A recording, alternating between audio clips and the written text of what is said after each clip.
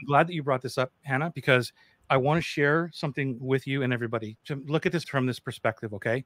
So I'm going to share my iPad here and I'm going to draw this out. So with everything being equal, let's say that you have, I'm just going to draw this here like this. Okay.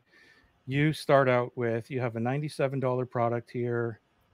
Now let's say a $297, $497. I'm just going to do like the typical product ladder thing. Then you have like $997 and like $1997. And let's say high ticket. I don't like using that word, like high ticket, right? $4,997. Right? And on this area here, this is profit. And this is time.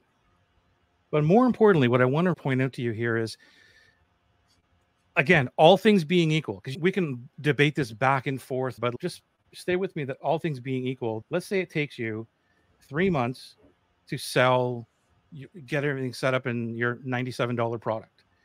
Let's say it takes you another 3 months. 3 months. These are all 3-month intervals of doing this product ladder thing. So you start here, then you go here, then you go here. It's all 3 months. And even this is 3 months. And these are what I call units of time. Okay, so every time you move or wherever you start, it's going to take you 3 months. If you did all of this, that would be, if my math is right, $1,888. Like one person going through, okay?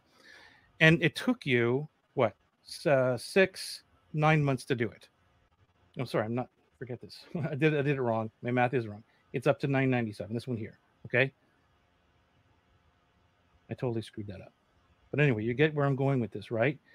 So this would take you 6 months, 12 months to do it. 3 months, 3 months, 3 months, 12 months to do it.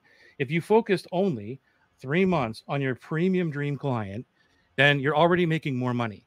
In either case, if you did a $1997 or $4,997, right?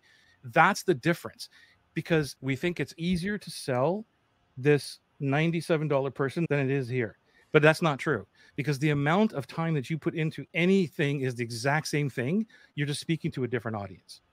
That's all it means. So it's units of time. I'm spending my time in areas that I know that I could help in units of time. Saying if I just put the same effort into speaking to a different audience for the next 3 months, then I'm going to get at least one $5,000 customer instead of a $50 customer.